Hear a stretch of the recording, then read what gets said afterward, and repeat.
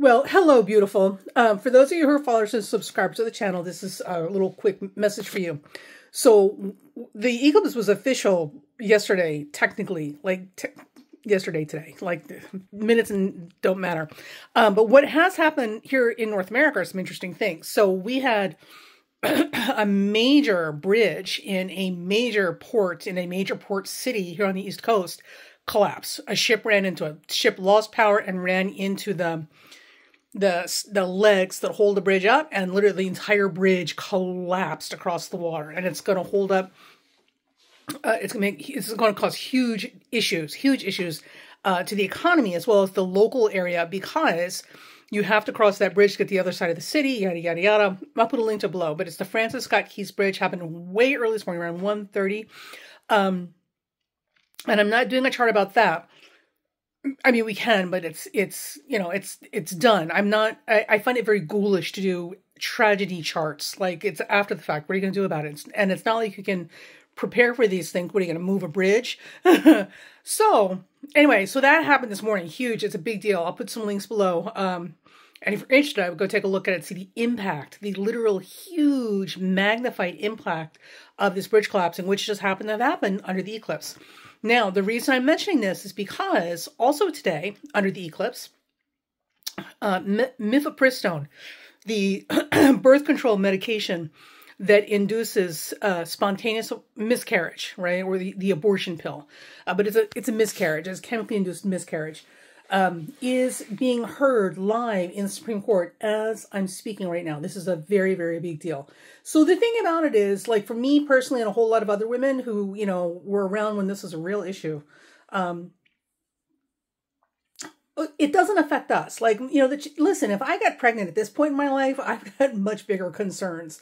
But for those of you who are under 40, right, who have kids, want kids, don't want kids, could possibly have kids, right?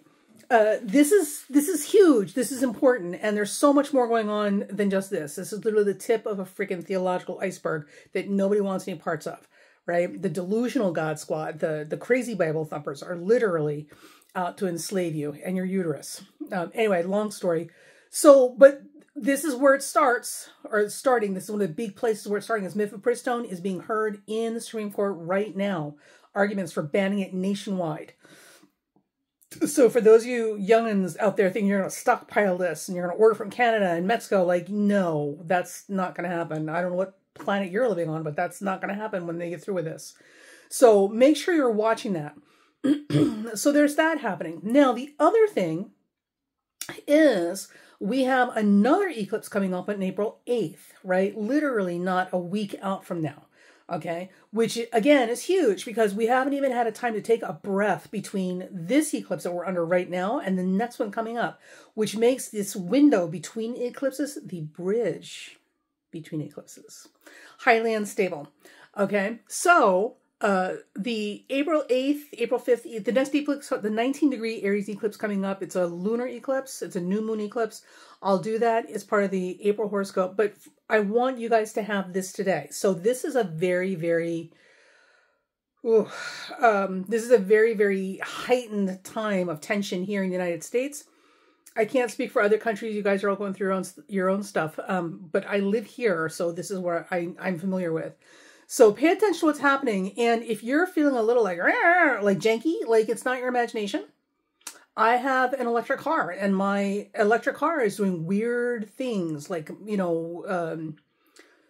oh my God, like Gremlins in the Machine kind of thing. And we take it to the thing and they can't find anything. Of course, I just actually met the technician who works on my car who didn't hear a word I was saying. He's literally the stereotype of male mechanics not listening to women. So I'm more than a little upset about this. And the next closest place I can get my car worked on under warranty is 45 minutes away. And they're not calling me back.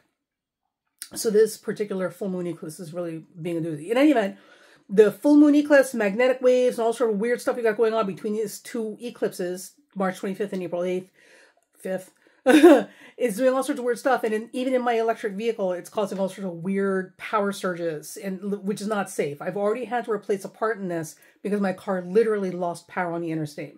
It's a brand new car. So I'm not looking forward to driving it right now to get up to the other side of this eclipse. So With that in mind, do as little as possible that is critically important if you can avoid it, right? Don't make any huge decisions. Don't be rash. Literally, this is a great time for the next 10 days to make your life as simple and brainless and calm and predictable as possible. Literally take a whole bunch of stuff off of your plate for the next 10 days and understand that this is a time of tremendous potent instability. Jesus, we just had a bridge collapse because of a power failure in a ship. My personal life, my electric vehicle is having all sorts of weird power surges that the technicians can't even spot, and he's an idiot. Like, literally, that man, I've so much bad things to say about him. I'm not done with him. You better believe you me, I'm not done with him. So, and then of course, the mifepristone with the abortion pill, you know, that causes miscarriages. It is being heard in the Supreme Court right now. And of course, you know, Trump hole, you know, and all of his properties and stuff and all this mysterious sudden burst of cash he's got, you know, coming in, blah, blah, blah. There's a whole lot going on right now in this bridge period between these two eclipses. So be as minimalistic as possible in your activities and take this time to meditate, reflect, be kind to yourself, be kind to other people, and walk as quietly and gently as you can. If you feel like you're like a cat hanging out the screen door, probably because you should be, and we should all be walking like we're walking on eggshells right now. So treat everything with the idea that it has the potential to literally blow up in your face. Okay, so be mindful, be careful, and keep things as simple as possible until we get to the other side of the next eclipse.